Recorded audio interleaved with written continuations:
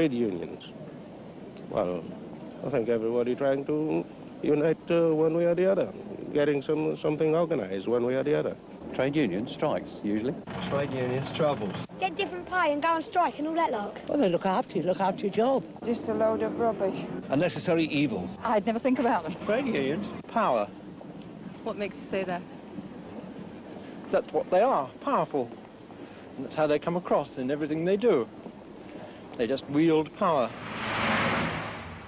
Our research department have chosen out of the comprehensive list submitted by the TUC those unions that are not affiliated to the TUC but have applied for registration. Now, we know in a number of cases there are objections.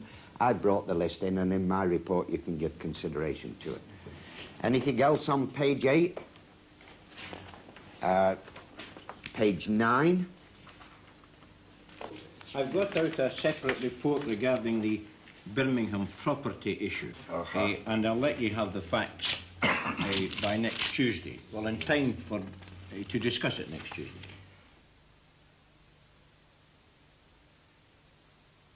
I've asked a question down in Oxford to Hughie Scanlon, and so I don't know whether you can regard that as having met Hughie Scanlon. Have you got anywhere with him? Pardon? Have you got anywhere with him? Well, I asked the question and he answered it. He answered it very much to my for speaking to him, like, you know, it's the same with Boyd, isn't it? Well, everybody can't. No, we know everybody can't, but we're saying we have a procedure how we can get to a senior, and we have a procedure how we can get to a district official. But once you go above a district official, Jesus Christ, you could meet God quicker.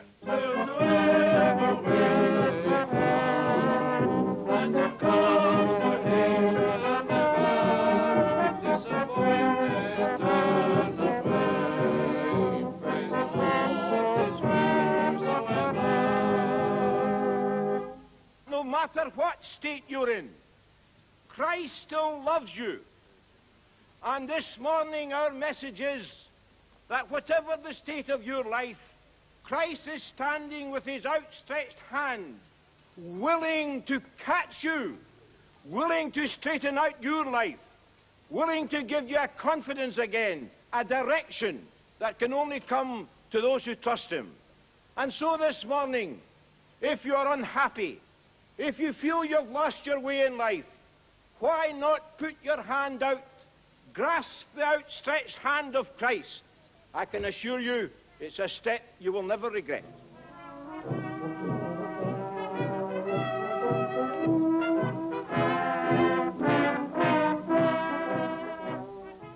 As a youth, I adopted as my life's motto the words of Charles Kingsley: I must headlong into seas of toil, leap far from self, and spend my soul on others.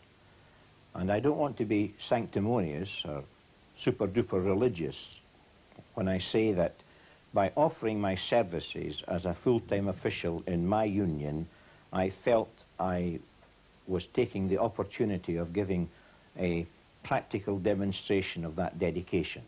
So to me, it's not a job. It's a vocation, it's a calling.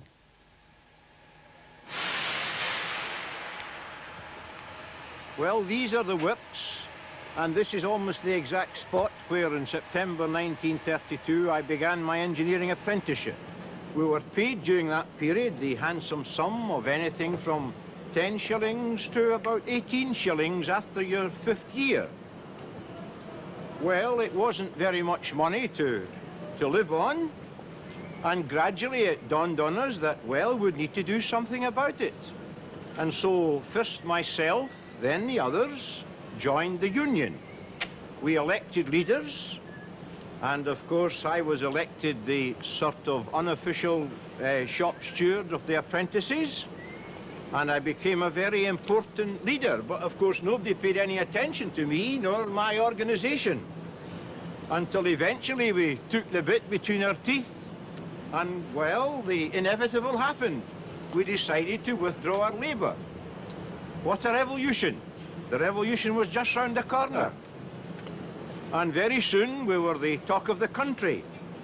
The strike spread throughout the whole of the Clyde side, and within a week or two there were about 30,000 apprentices all out on strike. That famous 1937 apprentices strike was my first big incident. The union, for the first time in its history, got the negotiating rights to represent apprentices. We got substantial increases in wages, and the sad thing about it is that by the time the strike was settled, my apprenticeship terminated, and I never got a penny of it, because the day we started after the strike, I was a journeyman. I first became a full-time trade union official when I was elected to become the first Clydeside assistant divisional organiser our union ever had. And in 1953, after a terrific struggle, as the executive council man for the whole of Scotland, and there I have remained until May of this year. The enclosed correspondence is self-explanatory. You'll note the dissatisfaction expressed. The General Secretary of the Union is the Chief Administrator of the Union. He is in complete charge of the 650 employees. He is the editor of the Journal, which is a very strong opinion former within the Union. He is also responsible for making sure the money is collected correctly, properly audited, and spent wisely. Now, those three things are quite a task in themselves. No, I'm very busy. Could you ring back again? Thank you, thank you. Hey, well, the research department has prepared a synopsis, and they've extracted the real juicy parts, yes, where there's quite blatant interference by the press in our elections. Now, the question I was going to ask you, Hughie, one thing that a leader of workers must always understand is that they should not so concentrate on business efficiency that the instrument they're privileged to lead should turn itself into an administrative machine in which decisions are taken on the basis of a business acumen, because in the last analysis exists to serve people, to satisfy their longings. And so therefore, at the price of perhaps not concentrating on administrative and business efficiency in the way that I would like to, but in a way I hope I don't neglect, I have always got to keep close touch with the rank and file members.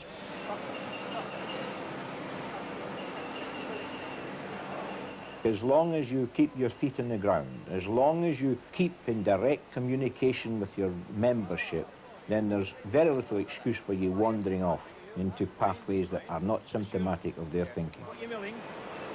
Wedge grip. Oh yes, usually have a serrated edge on, you know, they're for gripping the specimen. Well, they have the angle put on the backs and the runners and all that. I see. How long have you been a shop steward? Oh, here, about 4 years really. Yes, something like that. Yes. 4 years. You kept busy? Yeah, sometimes. No official in my union has had more elections than I have, having been the youngest ever to be elected in the history of the union. By that measuring rod, it would appear that the rank and file, who are the only people who can vote, seem to think that I am in touch with them when they vote me in so regularly. Well, thanks for all your services to the union. Thank you very much. Too much. There's a lot said of bad relationships in British industry, but quite honestly, when we go to look at other countries' factories, we don't find them working any better than we are. I often say that I fail to recognise the Britain I live in with the Britain that's described, both at home and abroad. Yeah. And I think that's true. Yes. Of course, goodness is never news. No. If anybody gets drunk and goes down Wolverhampton High Street and breaks Burton's plate glass window, he'd be hauled before the magistrates and it would be in the local paper. But if the same man got captured by a Salvation Army captain and dragged to the Citadel and got wonderfully converted, it wouldn't be news, it wouldn't be in the local paper. It'd be in the war cry, of course, but it wouldn't be in the local paper. Goodness is never news, that's the point I'm making. Yes. I have enough experience to know that the union is not my union. It's not yours either. None of us were here at the beginning of it, and I doubt whether the youngest of us will be here if ever the utopia comes when the working class don't require a trade union. But rather is the union something of which we are but stewards for the 10, 20, 30, 40 or 50 years that we may be activists within it. And so because it doesn't belong to us and we are but stewards of it, then it falls very heavily on the shoulders of all of us that we must do what we can to keep it a bright, sharp, intelligently militant instrument defending and advancing the interests of our members, no matter where they work. Now, the third point... The hard slogging of visiting workshops, visiting branch meetings, visiting meetings of shop stewards, visiting meetings of local officials, that's the only sure way you can keep in touch.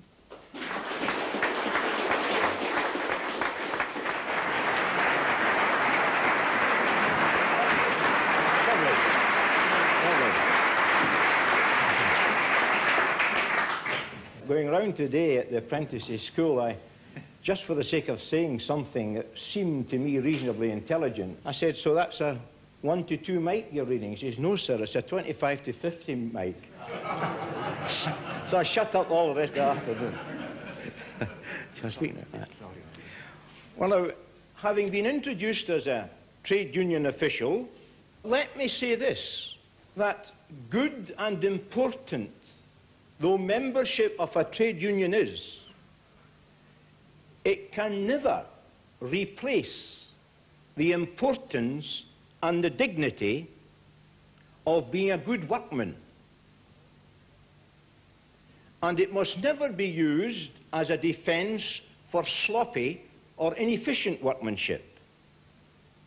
My worst memory was in 1926, as a very young schoolboy, lining up every day at the local miners' soup kitchens behind the miners' rows, where in the container or the boiler, which was used for washing clothes, miners' wives would be making soup, and you queued up there for your jug of soup every day. And then early mornings at the same period, when you thought the police were not as active as they otherwise might be, going to the local coal pit and stealing coal. Stealing's the wrong word to use, I think, but taking coal anyway from the coal pit. We called them bings in Scotland. Now, these were bad old days. No pleasant memories, because you were very often hungry. Homes were very often cold. Everything that could be pawned had been pawned to buy what clothes they could buy and so on. So the good old days are not so good as far as I'm concerned.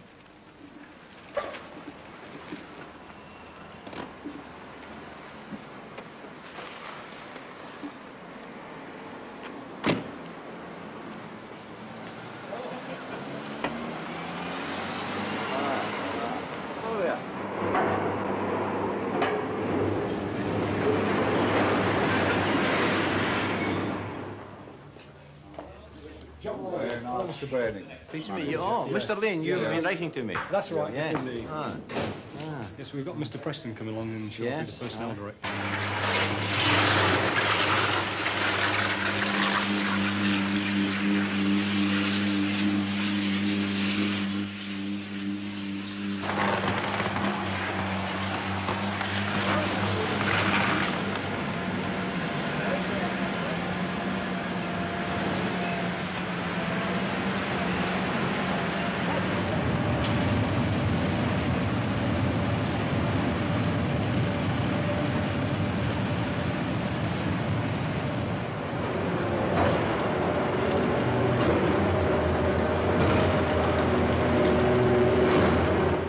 Here? Since I'm 14. Oh, you're in with the bricks then? Oh, yeah. Did you serve your time here? Yes. And you as well? Yes. Oh, Yes. Oh, so you know as much about it as the management? Of course we all do. We all know anyway. We all do anyway. We know more. Yes, that's we know. Yes. Well, keep the good fight going. Oh, well, there's no fight, it's just a plot, isn't it? He knows all the answers. Industrial democracy is something that quite a number of people have been advocating for decades in Britain. There should be room for a worker in industry or in an office to have a say in the policy of the firm, what they're producing, how they're producing it, and so on, and participating in real decision-making.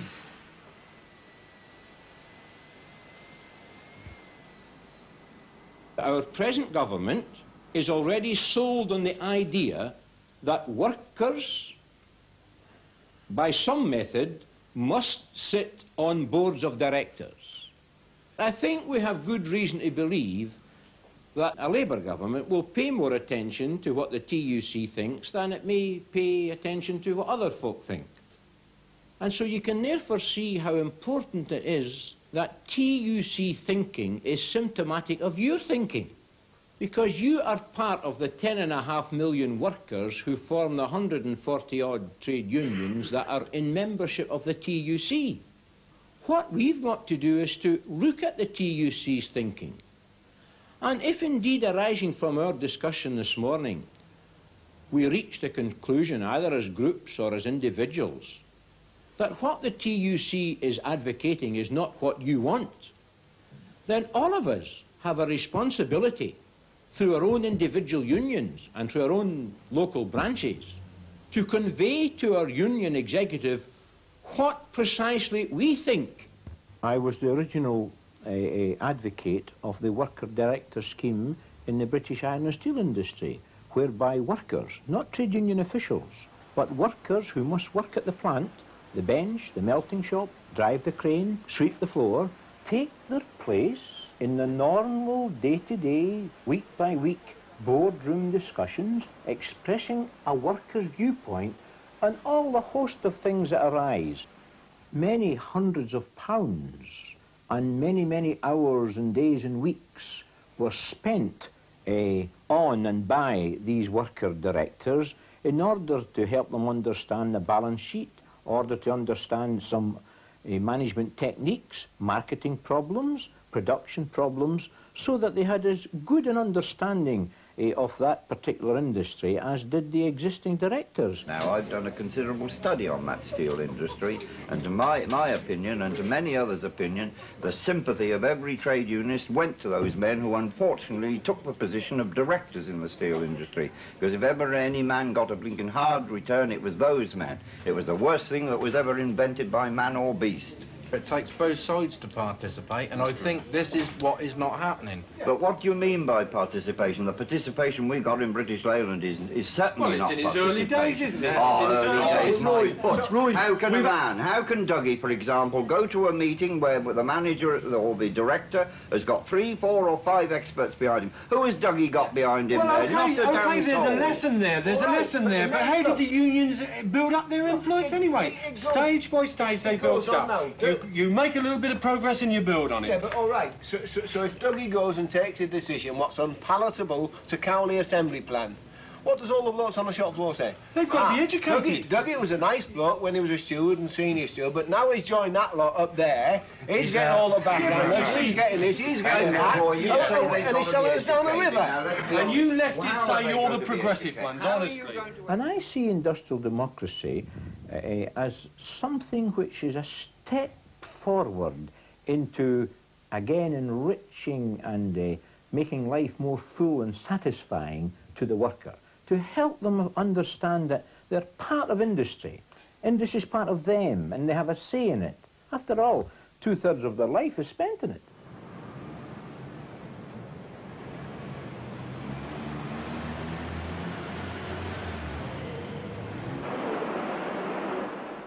I've always believed that before wealth can be shared, it has to be created.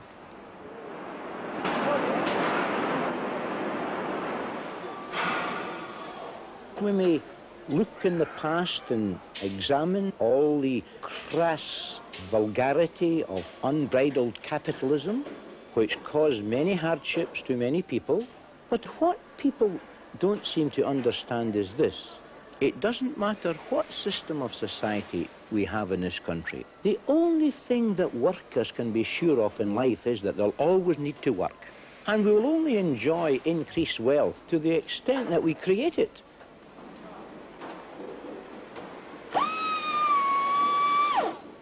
So whilst profits, because of the distant past, is a dirty word in the minds of the mass of trade unionists, it's what that money is put to that matters.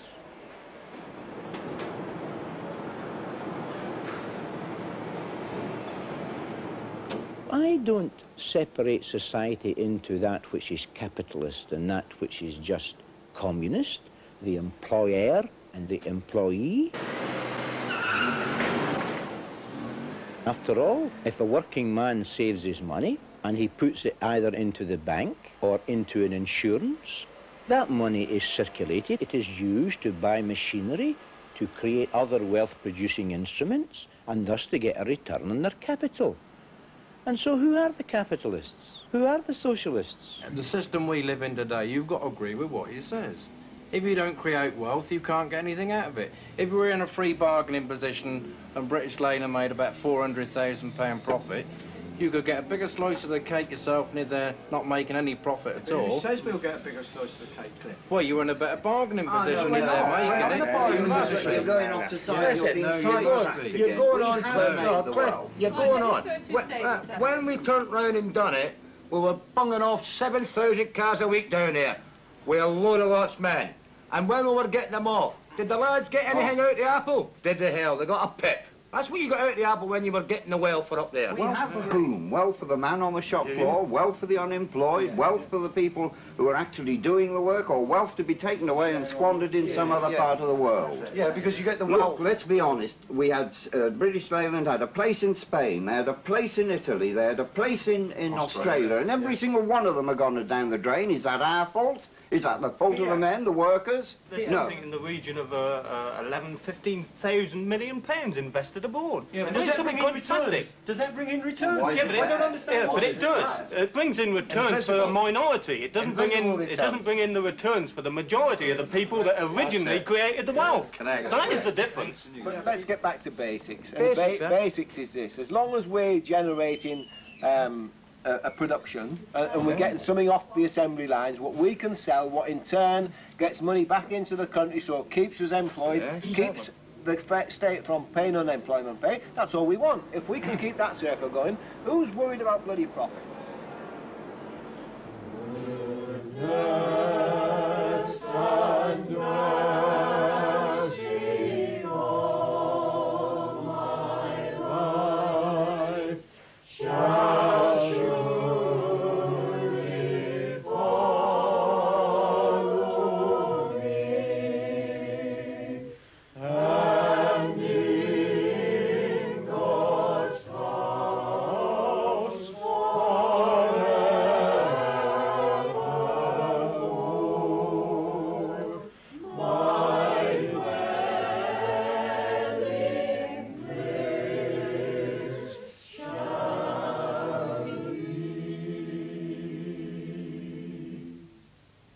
Good old Scottish one.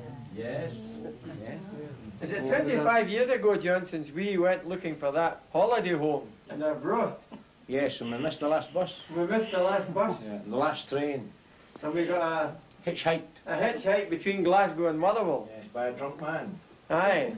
A master builder he was. Do you remember? And he was drunk. Absolutely, he was going, that's true. And he picked us up at Mount Vernon. And he was taking the full breadth of the road. Remember that story too? Remember, you said to him, he said he was a master builder, and you said, oh, I'm on the other side of the dike from you then. I'm a trade union official, do you remember? Aye. Good morning, friends. It's our pleasure to hold an open-air meeting in your street this morning. These are the words of our first song. I joined the Salvation Army because I was attracted to the boys' band. They told me quite clearly I couldn't join the boys' band until I came to the Sunday school. So I went to the Sunday school, and after a 3 months probation period, they gave me an instrument. And I played an E-flat bass until I was 16, when I was then transferred to what we call in the Salvation Army the senior band. And because I was a much bigger boy by then, they gave me a bigger bass, and they gave me the double B bombarding. Easy to play, but awful heavy to carry.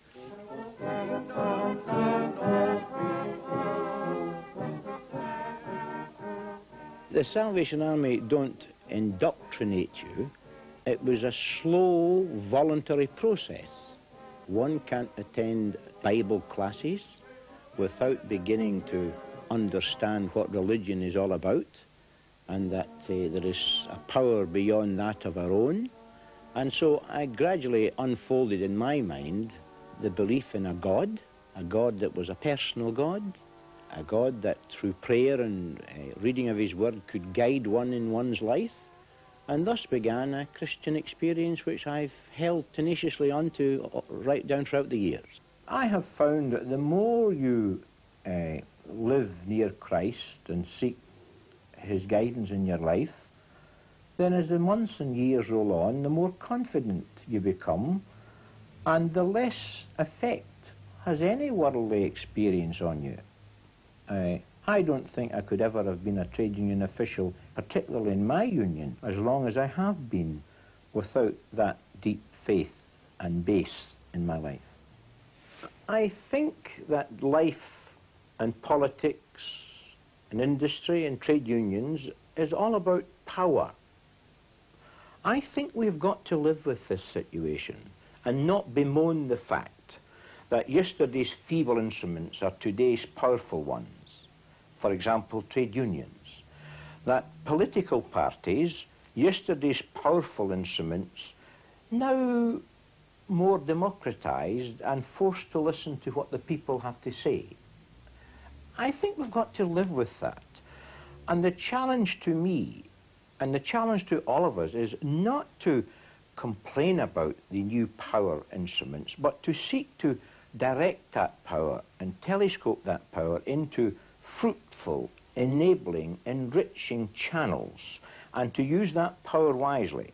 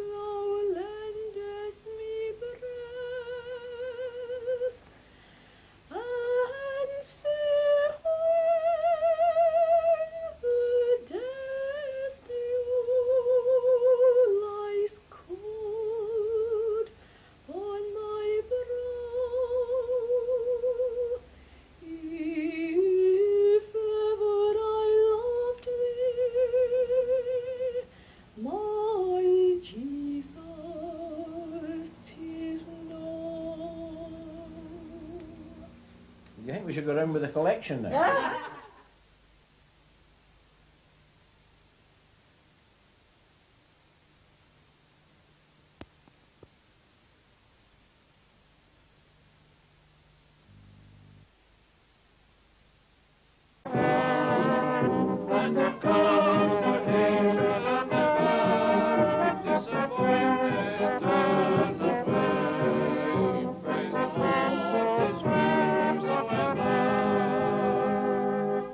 No matter what state you're in, Christ still loves you. And this morning our message is that whatever the state of your life, Christ is standing with his outstretched hand, willing to catch you, willing to straighten out your life, willing to give you a confidence again, a direction that can only come to those who trust him. And so this morning, if you are unhappy, if you feel you've lost your way in life, why not put your hand out, grasp the outstretched hand of Christ? I can assure you, it's a step you will never regret.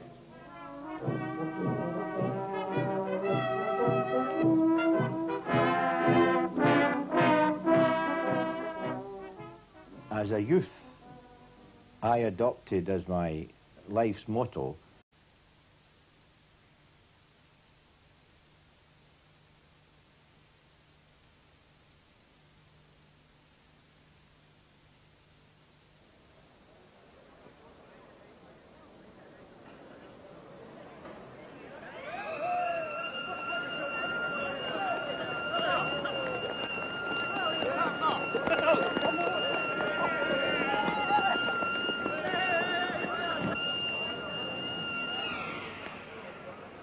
trade unions. Well, I think everybody trying to unite one way or the other, getting something organized one way or the other. Trade union strikes, usually.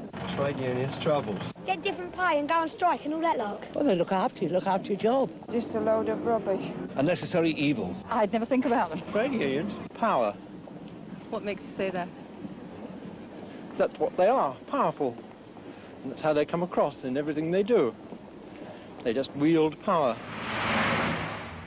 Our research department have chosen out of the comprehensive list submitted by the TUC the words of Charles Kingsley: I must headlong into seas of toil, leap far from self and spend my soul on others. And I don't want to be sanctimonious or super-duper religious when I say that by offering my services as a full-time official in my union, I felt I was taking the opportunity of giving a practical demonstration of that dedication. So to me, it's not a job. It's a vocation, it's a calling.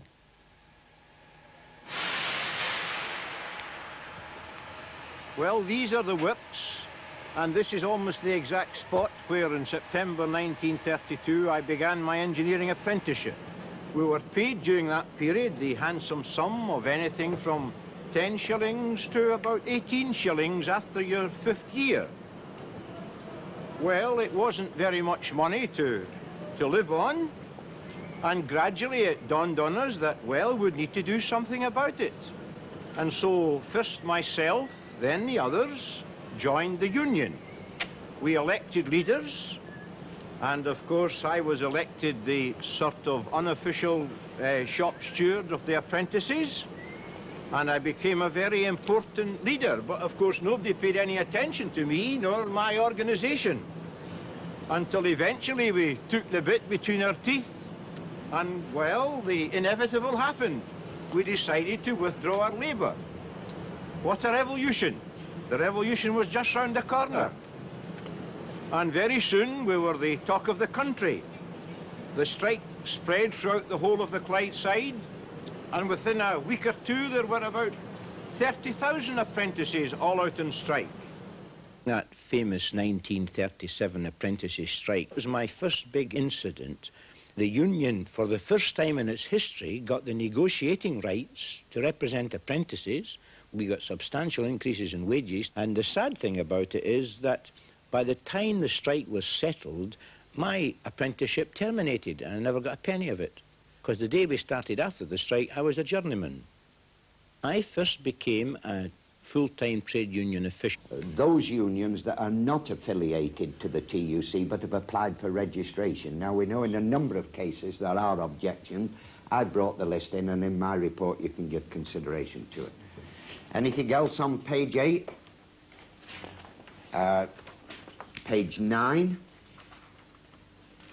I've got out a separate report regarding the Birmingham property issue, and I'll let you have the facts by next Tuesday. Well, in time for to discuss it next Tuesday.